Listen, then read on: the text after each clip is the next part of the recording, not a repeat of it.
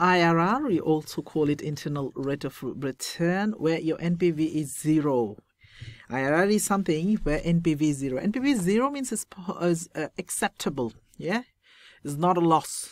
Yeah, after doing the discounting, you're still at a profit. How do you do the IRR? To do the IRR, we need to take 2 NPV. How many NPV? 2 NPV. One positive, one negative.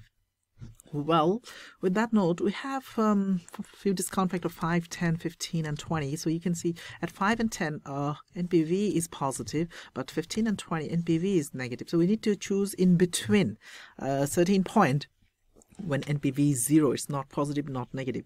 So if it is 0, it is acceptable.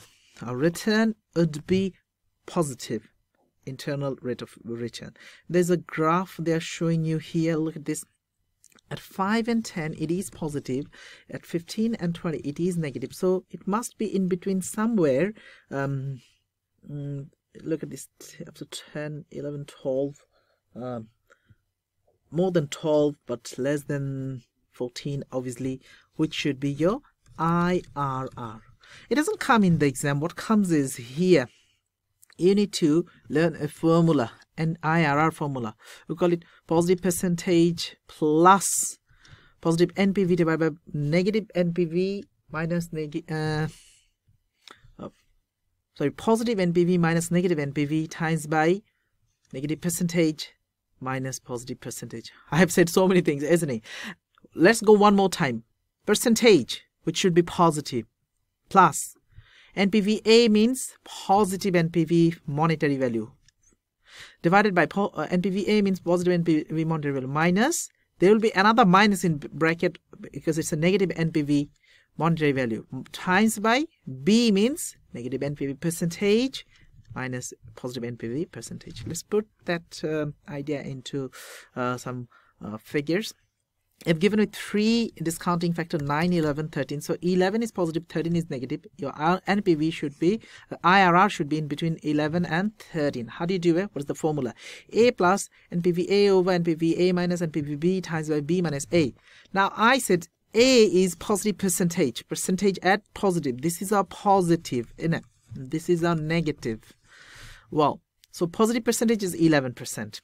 Negative percentage is 13%. Positive A means positive value, this 755, and negative NPVB, which is negative value, which is 4430. Let's put it into the formula. 11, A, this A is 11, positive percentage, plus positive value 755 or positive value minus, then there's another minus, because this is a minus figure, 4430. This minus becomes plus, right?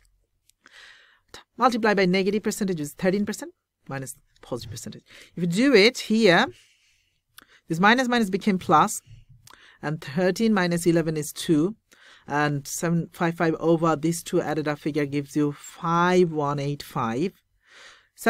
Then if you work it out, you get 1129. Let me take the calculator on screen and do this working for you. 755 divided by 5185 times by 2, you get 0.29 whatever, plus 11 if you do, you get 11.2912. That means 2 decimal places, 11.29 is your IRR. If you get any return 11.29% or above, that means which is good. Your minimum return should be 11.29. Below this is going to be your loss. We have a very small activity. Let's do it. We have a positive NPV, percentage is 10, negative NPV minus 49% is 20. So let's do it. We're going to do A plus NPVA over NPVA minus NPVB, PV, this is, multiply by B minus A. That is the formula. You need to learn it by heart. These formulas will not be given in the exam. A means positive percentage, which is 10%, plus NPV positive value, which is 1679 over positive value 1679 minus, and another minus is going to be for 49, and multiply by B minus A. B is 20% minus A is 10%. let's do it on the calculator. So here we're doing it on calculator. 1679 plus 49, what you get is 1728. 1728 into plus 10 and times by 10. Yeah, 20 minus 10 is 10. Wow, nice. Okay, taking the calculator on screen. 1679 divided by 1729 times by 10 plus 10. Get 19.71. So 19.71 percentage is our answer for IRR. There's some advantages and disadvantages. You can read and make your own notes. Advantages, it gives you simply percentage, which is easy, but sometimes it's difficult to calculate complex. So these are the disadvantage. Well, that's all from this video. Check out our next and last video on test your learning. Till then, goodbye.